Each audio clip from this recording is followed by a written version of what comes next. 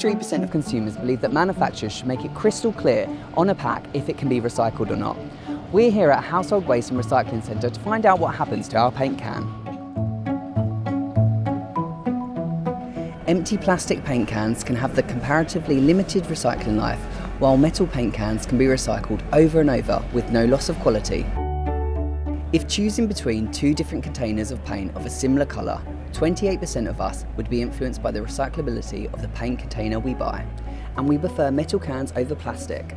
A third of shoppers say they are more likely to buy metal compared to just 13% who cite plastic.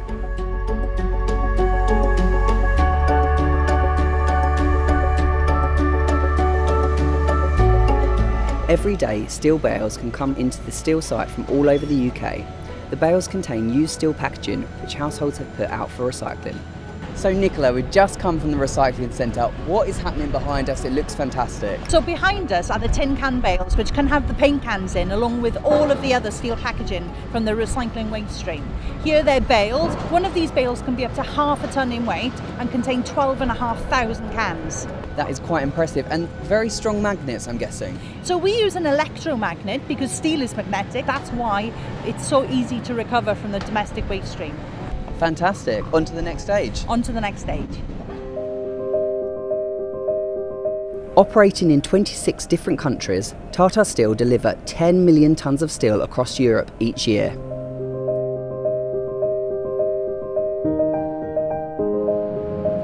Steel bales are delivered to huge steel production plants like this, Tata Steel, in Port Talbot, South Wales. I'm here with Nicola. Nicola, what's happening today? So your empty paint cans from the recycling centre will be delivered to a steel plant like this. It'll get mixed with molten iron, blasted with oxygen to 1,700 degrees and get turned into new steel. That's quite hot. It's very hot indeed. Amazing. And how long does the process take? It takes roughly 20 minutes to turn the old scrap steel into new steel. Pretty quick then. Very quick, and it can turn into just another paint can. Amazing. Let's check it out.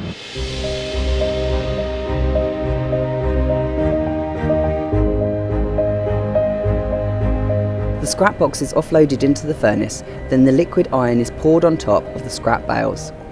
This is then blasted with oxygen at twice the speed of sound for around 20 minutes.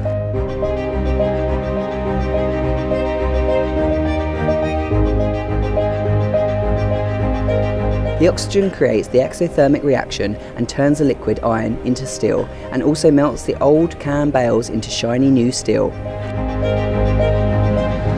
It's an absolute massive converter, and you can actually literally feel the heat coming off of it. After the steel is made, it gets cast into slabs and flame cut into size.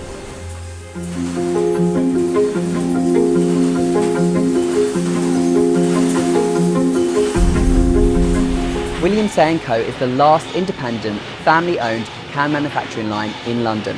Here at this factory, they take the pre-printed metal sheets and turn them into cans.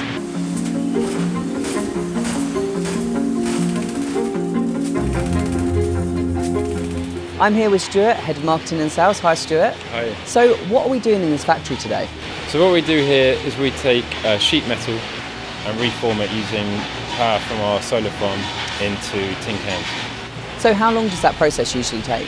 Our normal lead time's 2 weeks from the start of the cutting process to finished cans coming off the end of the line. Amazing. And obviously we're talking heavily on recyclable cans. What is William Say & Co doing for their bit in the recycling angle? So other than the fact that we installed solar farms on the flat roofs, we're now starting to emboss environmental messages on the bottom of our cans just to help consumers and retailers know exactly where the cans come from and what you can do with them when you're finished with them. Transforming each sheet in a hypnotic, engrossing process to once again become the can.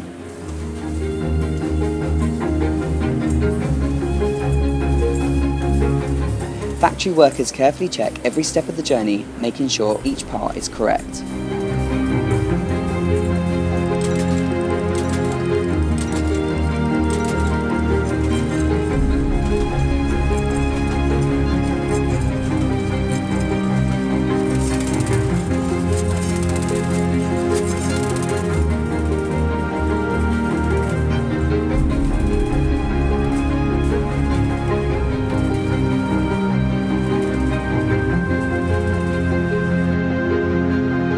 Brits use around 12.5 billion steel cans every year.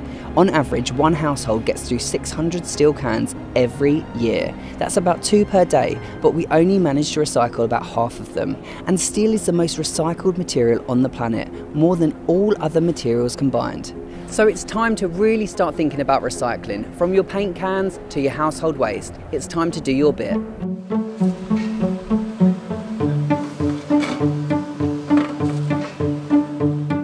Farrow & Ball is famous for its unusual paint names, with perennial favourites such as Elephant's Breath.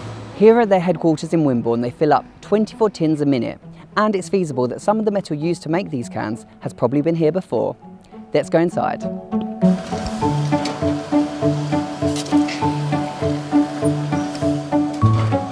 Okay, so I'm here with Gareth, Head of Research and Technical Development. It's a huge thing that consumers are worrying about these days. Why is it important that Farrow & Ball do have recyclable tin cans? Well, we're very passionate about what we do to minimise our impact on the environment. We were certainly one of the first, if not the first, paint company to switch to 100% water-based production. So by doing that, we reduce the amount of volatile organic compounds, or VOCs as people may have heard of, that are emitted out into the atmosphere that can cause bad air pollution and make the air we breathe not as nice. We then also have very good recycling here, so we're recycling up to 97% of the waste generated on site. We've got our own water treatment plant, and then obviously using the metal tins, it means that one, the product's protected as it goes out to our customers around the world, and also the fact that when the customers finish with the paint, they're able to take it to their local recycling centre and get the tins recycled, so that the metal continuously goes around that, reused within the production.